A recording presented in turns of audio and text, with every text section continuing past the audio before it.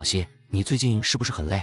云溪害羞地低下了头。讨厌，人家累不累你还不知道吗？明知故问。我无奈。你可真是个荷包蛋啊！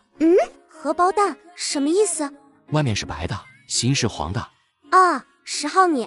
哈哈哈，好了好了，说正经的，有没有感觉大学这段时间学习得很累？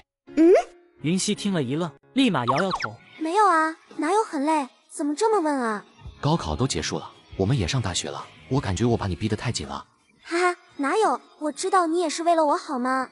云溪顿了顿，我还以为你要跟我说什么呢，原来是这个呀。我不累，一点都不累，请男朋友尽情的管制我吧。哦，是吗？我看着他，似笑非笑的开口。快元旦了，本来呢我还打算趁着这3天假期带你去周边几个城市玩玩，放松一下心情的。说到这里，我故意停了一下，目光瞟向云溪，果然他的双眸立马亮了起来，透着一种蠢蠢欲动的兴奋和期待。但是呢，云溪的笑意顿时僵在了脸上，他有点急了。但是什么？但是什么？你说呀。既然你都说了不累，那我们就不去了。元旦3天就在图书馆刷题吧，怎么样？我不要，我要出去玩，我要出去玩。好哥哥，带我出去玩嘛，带我出去玩嘛，好不好嘛，石昊，好不好？我故作考虑状，然后伸手指了指自己的脸。云溪顿时会意，亲亲。怎么样？可以了不？不够我还可以再来。我笑着点了点头。耶！云溪猛地一下跳了起来。出去玩喽，出去玩喽！我看着兴奋的他，嘴角也不自觉地上扬着。他好像一只小太阳，总是能给人温暖，而且他的身上好像有一种魔力，让靠近他的人都能被他的情绪感染，也变得快乐起来。冷静下来后，他在我的旁边看着手机。石昊，我们去哪玩呢？3天哎，这3天一定要好好安排。怎么办？我哪里都想去啊！要不这样，我们1天去1个城市。我仔细考虑了一下，觉得不妥。云溪一愣，为什么呀？你想啊，要是1天换一个地方，我们在这3天里，基本上每天都有几个小时是在路奔波的。你确定到地点了之后，你还有精力吃喝玩乐？是哦，那男朋友，依你所言，我们该怎么安排？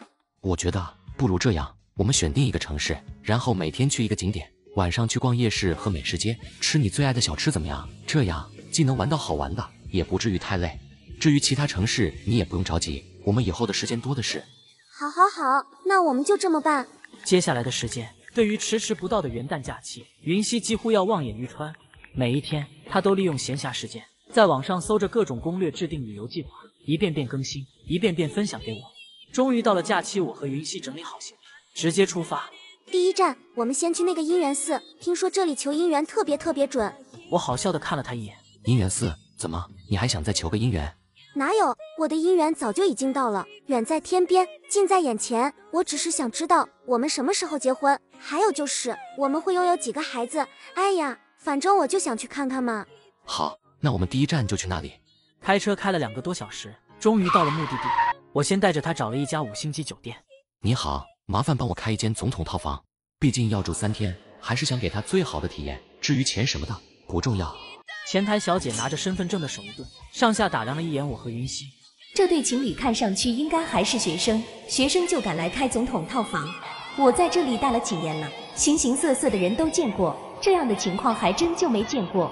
不会是网上那种出门装叉然后偷摸递个红包让我说是没房间了的吧？一阵下头。一时间，前台走神竟然忘了回答。我眉头一皱，怎么了？有什么问题吗？不好意思。